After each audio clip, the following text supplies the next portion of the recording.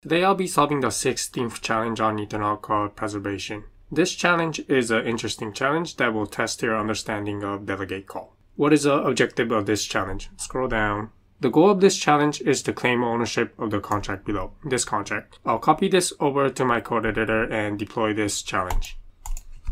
Inside my code editor, I copied and pasted the code from Ethernaut. And again, the goal of this challenge is to claim ownership of the contract below. So if I click on the state variable called owner, it is set to message.sender when the contract is deployed. So the deployer of the contract is the owner of this contract. How else can we update this owner state variable? That is the challenge. If I scroll down further, I don't see any functions where we might be able to update this owner state variable. So to win this challenge, we'll need to come up with something a little bit more clever. What are the functions that are available inside this contract? There are two functions, set first time and set second time. Notice that in both cases, it is using a delegate call. So we might be able to exploit something using delegate call. And these two functions are also public functions without any restriction to who can call these functions. So these are the two functions that we'll be able to call. Let's take a look at what happens if we were to call the function set first time. It will call timezone1 library, which is set inside the constructor, and then it delegates call to call the function set time signature. If I scroll up, set time signature is the function set time. So it's gonna call timezone1 library and call the function set time.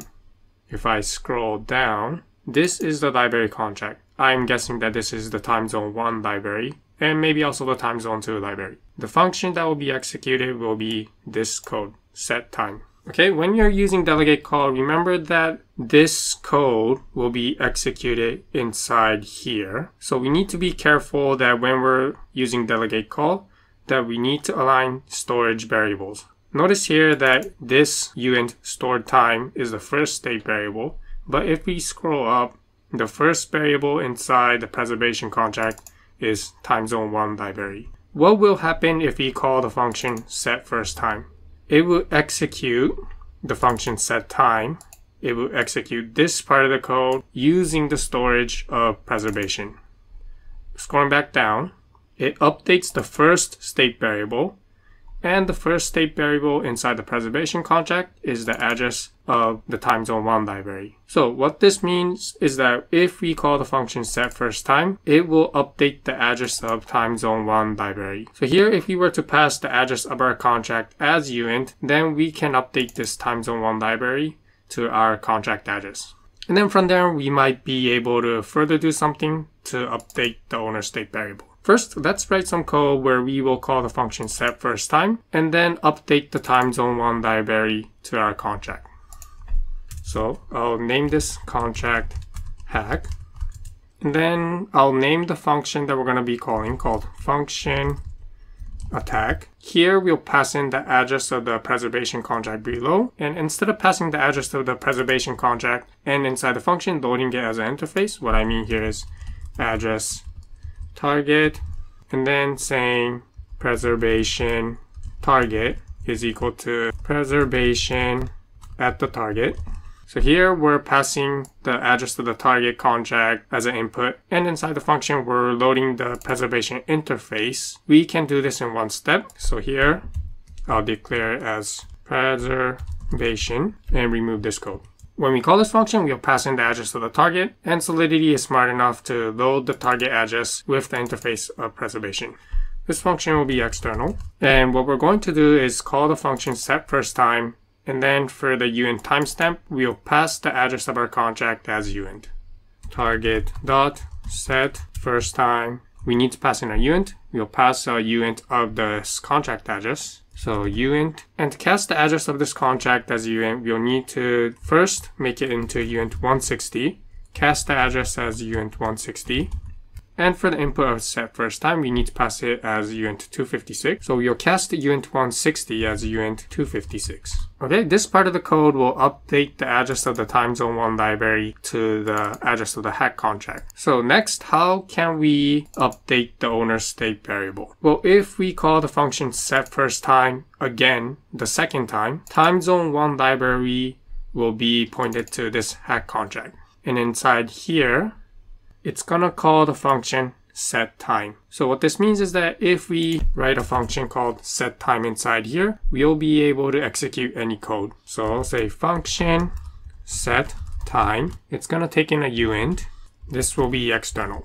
Okay, so the second time we called set first time on the preservation contract, it will execute the code inside here. So what is the code that we need to put inside here to update the owner state variable? We call that delegate call will execute the code inside here by using the state variables here.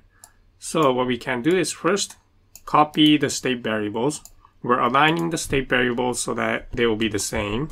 And then inside this set time function, we want to say something like owner updated to the address that we pass in as input to set time. The input to the function set time is a uint. So let's say this is uint, and to be clear, we'll name it underscore owner. And somehow we need to cast the owner input from uint into an address. What we can do is the reverse of this. So we first cast uint into uint 160, uint 160 underscore owner. Next, we cast the uint 160 into an address. Address uint 160 owner. Okay, so to call this function, we'll need to call set first time again inside the attack function. So I'll copy this, paste it here. And the owner probably has to be the account that deployed the Ethernaut challenge. So instead of setting the owner to the hack contract, we'll set it to message.sender. Message.sender. And that should set the owner inside the preservation contract to our, let's do a quick check. We'll require that target.owner is equal to message.sender. Else, you'll say hack failed. Okay, that completes the hack contract. Let's now go deploy this using Remix. I copied the code from my code editor over to Remix. Let's try compiling this contract. Hit Ctrl S and the contract compiles. So the next step is to deploy the hack contract. And to do that, let's first get the address of the preservation contract. Back inside Ethernaut, I'll type F12 and this will pop open my browser console. And inside my browser console, I'll copy this address, instant address. This is the address of the challenge. And then I'll paste it into Remix. Okay, let's now deploy the hack contract. Click on Deployment tab. Make sure that we're connected to the Goerli testnet and click Deploy. Confirm the transaction. The hack contract was deployed, so I'll scroll down and then open the hack contract. And we're going to be calling the function hack, passing in the address of the preservation contract, which is over here. So I'll copy this, paste it here, and then call the function attack. Confirm the transaction. Okay, the transaction was successful. Inside the function attack, we check that the owner is now set to our account, which is message.sender. So the final step is to go back to Ethernaut and then submit our instance. If you've done everything correctly, then you'll see the button change to go to next level. We've completed this challenge. See you in the next one.